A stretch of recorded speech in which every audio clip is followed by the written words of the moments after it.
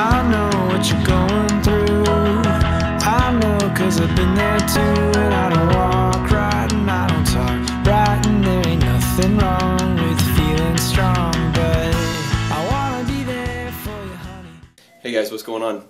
I have a different sort of video for y'all today, and a lot of people ask what I do for a living, and I'm actually a veterinarian, and I thought today was a good time to tell y'all. Let me flip this camera around and show you what I'm doing here. This old girl is a female black lab, and she was hit by a car. She is alive, and she was hit by a car. One of my clients just called me, and no one knows whose dog this is. They just found her on the side of the road, and the police officer was actually about to shoot her because she was in shock and not doing well at all. And I brought her up to the clinic. I told him I would put her to sleep humanely. I didn't want him to shoot her.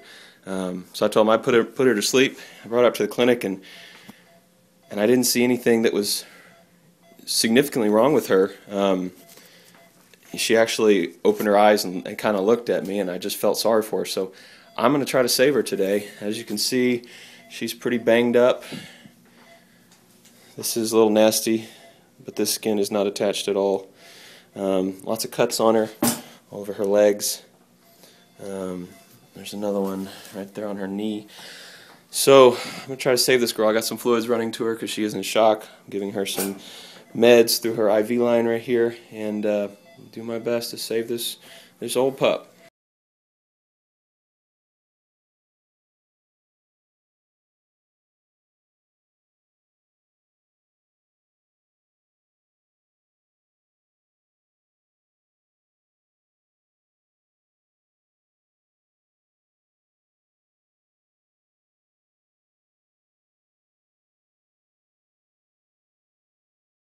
So I wanted to film a little more that night, but it got really hectic and I had blood all over me, and I just didn't make it back to the video or anything.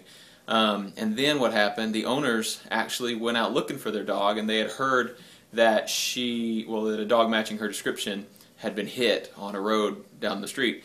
And so they went there and they started knocking on people's doors around that road, and they went up to somebody's house who actually was out there on the road with me when I first showed up to get the dog, and she said, yeah, the vet came and she was in pretty bad shape, and he took her to put her to sleep about an hour ago. And so they figured that she was probably a goner. But anyway, that lady, the person's house they knocked on, called me at the clinic, but I heard the answer machine, and she said, hey, this is so-and-so, and I was out there at the road with you, and I figure since you're not answering that the dog is probably already euthanized. But I have the owners here. And so I ran, I ripped my gloves off, and I ran, I picked it up, and I said, yeah, the owners? And she said, yeah, is the dog still there, or is she gone? And I said, no, she's still here, I'm trying to save her. And I told her, send them up here. And so about 5 minutes later, the owners showed up here, and they actually turned out to be some of our clients. We didn't know it at the time, and they told us the dog's name is Janie, and they were pumped that I was still working on her. And it's been about 9 days since then, and let me show you Janie. This is old Janie, and she's kind of sleepy right now. I just anesthetized her to take an x-ray. She's been limping on her right leg, which is the leg that wasn't all cut up. So we were just making sure it was still in the socket and that nothing was broken, and I didn't see anything on the x-rays. So as you can see, Janie is doing well. She's painful on that back leg, but I think she's just sore.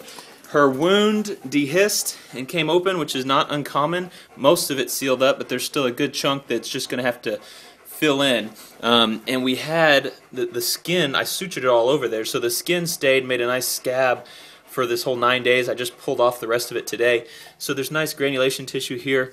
It's not bleeding or anything. It's going to heal well. It's just going to take a little while and a little extra wound care. Janie, what do you think, girl? Come here.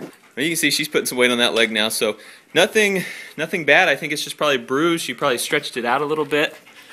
Good girl. Good girl. Her face looks way better. Her eyes, you can see, are still red and bruised.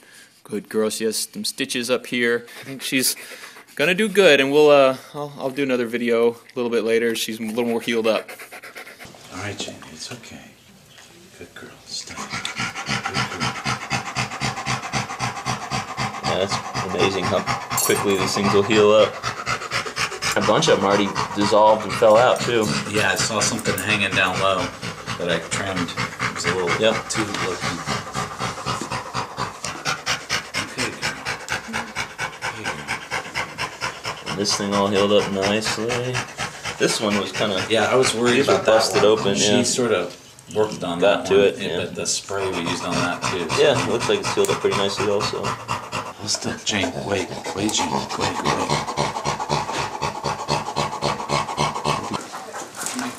Sit. No. So it's been like a month, right? I think. I was trying to figure that out myself. I thought we could look at the first tape and see. She's a happy girl in here. Janie, sit. No. Sit. Good girl. Come here. Good girl. Good girl. Let's see how she walks. Come on, Janie. Not bad, huh, Janie? Come here. And very mild, if anything. She's not leaning. She was leaning towards the left a little. Yeah. She looks like she's got a little bit more muscle mass back in her legs too. Sit. No.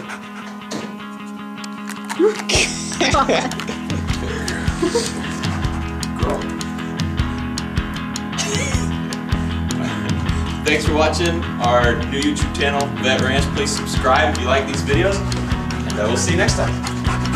Yay! Alright.